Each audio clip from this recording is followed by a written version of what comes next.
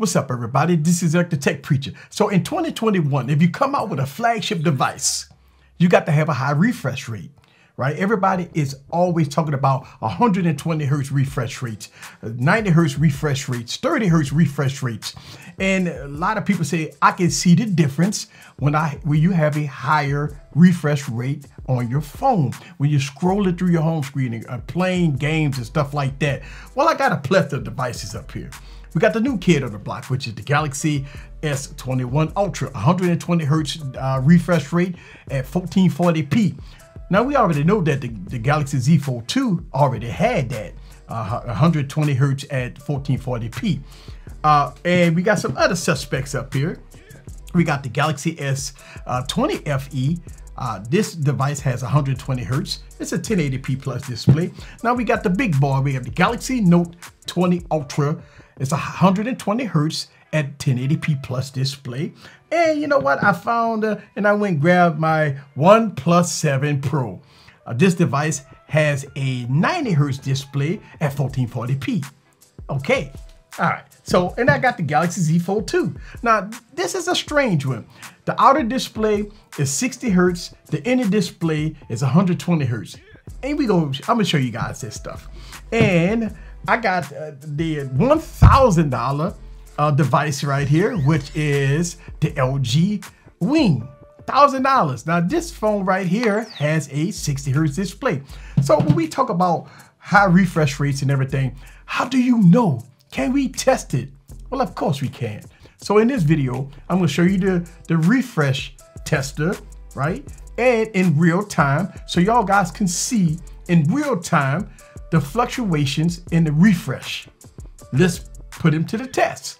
Sit back and relax, get your popcorn ready, and follow me on this journey. Let's go.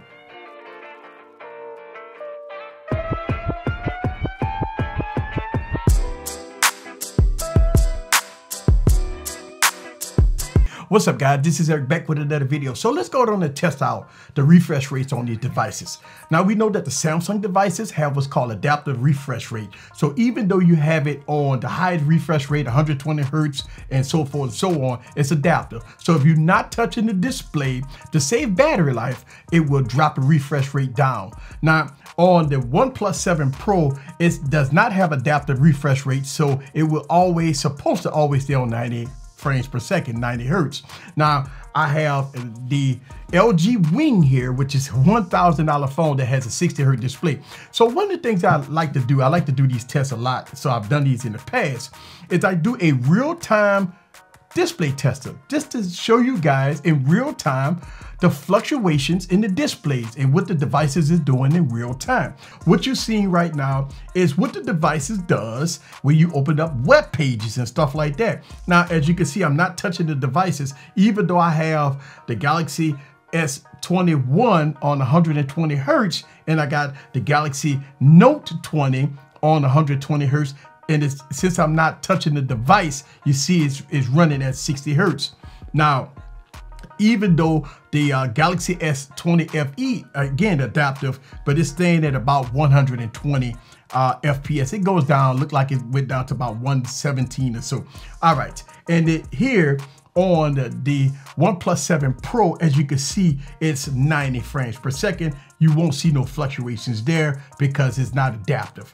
And as you can see on the outer display on the Galaxy Z Fold 2, it's at 60 hertz. And as you can see on the 60 hertz display, and it's showing 30 frames per second, by the way. It's showing 30 frames. It's supposed to be a 60 hertz display, and it's showing 30 frames on the Wing.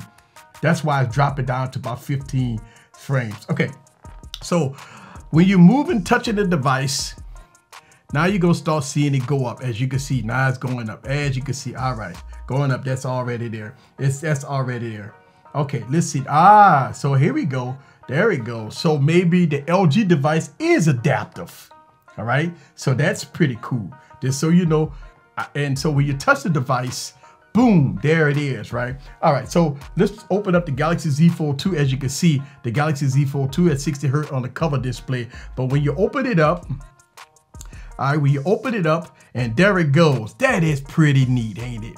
This is pretty neat. I like this. So when you open it up, now it jumped to 120 hertz. This is awesome because even though the cover display is a 60 hertz panel, when you open it up, the inner display is 120 hertz. So again, when you're touching the device and moving something around, it's gonna jump up to 120 hertz. Now, once you leave the device be, what's gonna happen is gonna drop down to 60 hertz to save battery life. So that's what's going on with the displays here on these devices. And there it goes. It's gonna go down to 60 hertz right there on the cover display. I like doing this test. It's pretty neat because you get to see in real time how the devices is performing. And this is the first time I'm doing this test with the LG Wing. So it looks like the LG Wing does have some fluctuations with its hertz frames per second. So it is dropping down to 30 frames per second when you're not interacting with the device. So that is new. And I mean, obviously, we always talk about LG devices not letting you know what's going on with the devices. And this is one of the reasons why I got adaptive hertz going on. So here it is, 60 hertz display, and it's all the way down to 30 hertz. Listen, man, 30 hertz is really low. As you can see, the stuttering is going all the way down to 15 frames per second. So you do see some high level stuttering going on with the LG Wing at 15 to 20 frames per second. But look like the Galaxy Fan Edition is not dropping all the way to 60 hertz. So let's go into the settings. Let's go into the settings and let's look at the display. Okay. And right here, and there it goes, right? So here it is. I guess I stand correct here.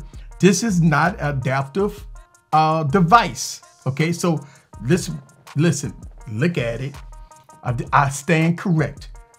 The Galaxy S20 FE is in the settings. It's not saying adaptive. So that means that's why it's staying on 120 hertz. I stand correct when I say that the Galaxy S20 FE had adaptive FPS, adaptive hertz. It does not. It has, that's why it's not dropping. It's at 120 hertz. So when you're using this app, even though it's saying 118, but in real time, it's pretty much going up and down. It's going all the way down to 40, 30 frames per second in real time, and it's going all the way up to about 120 frames per second. That is really neat here. And look, here's the thing. This is a non-scientific test. I'm not here to give you a gotcha moment or ha-ha moment. I'm just having fun showing you guys the refresh rate, that's all. There it is, Galaxy S20 Fan Edition, Galaxy S21 Ultra, Galaxy Note 20 Ultra, OnePlus 7 Pro. I got to make a video about this device. This device here is really nice. The Galaxy Z Fold 2 and wow, look at that. Look at the choppiness on that. Wow. All right, the LG Wing. This is Eric the Tech Preacher. Just having some fun, man. That's all. Leave your comments down below. Let me know if these videos that I'll be making about high refresh rates and stuff like that interested you. Let me know down in the comments below. See you guys on the next video. Peace. That's how